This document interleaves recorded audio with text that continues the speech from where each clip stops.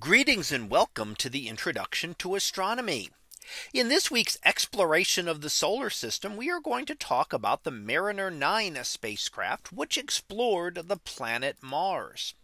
So here it is, and here exactly is an image of Mariner 9, and it was launched on May 30th of 1971. And this was the very first spacecraft to orbit another planet, and that was the planet Mars.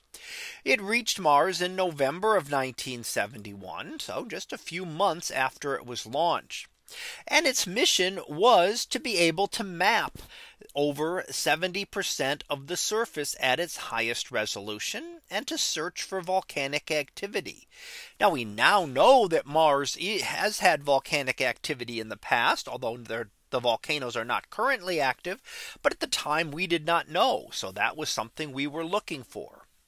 Well, what were the achievements of this? Well, let's take a look at some of those. And in fact, after 1 year, it was able to map 85% of the surface. So exceeding the expectations, which were 70%, it was able to map the vast majority of the surface of Mars. It discovered extinct volcanoes such as Olympus Mons, seen here. And this is an image of it from the Mariner 9 craft when that flew over it. And we can see this massive volcano here with the very large caldera at the top and then the slopes going downward. It also found great canyons in Valles Marineris as pictured here. And we're looking here at the very edge of Valles Marineris near the volcanic region. But it is a great canyon and possibly a tectonic feature stretching across the surface of Mars.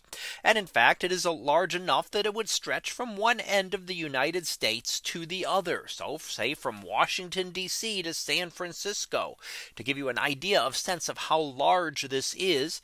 And it may have been one of those tectonic features, something that started plate tectonics, but never really kicked in because Mars is significantly smaller than Earth, and it may have cooled off quicker, which explains why it was not able to hold on to an atmosphere the way that Earth was.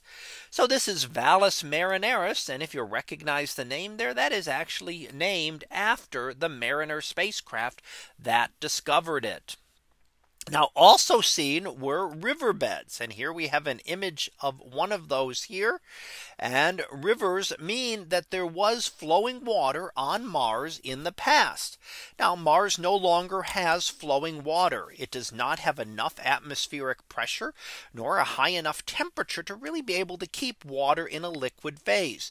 It has water in gaseous form, or it has water in a solid form. So on Mars, water is essentially a dry ice. And much like we do with frozen carbon dioxide here on Earth, it goes from a solid state directly to a gaseous state. With the temperatures and pressures currently on Mars, that happens to water there as well. However, in the past, Mars would have had a thicker atmosphere and would have been able to have liquid water. And Mariner 9 gave us the first evidence by showing us things like riverbeds on the surface of Mars.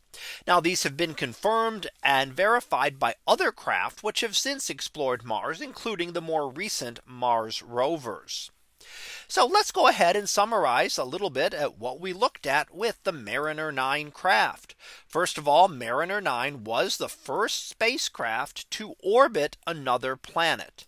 And it was able to map much of the surface of Mars. And if you recall, that was about 85% of the surface of Mars that it was able to map, exceeding the expectations that were there.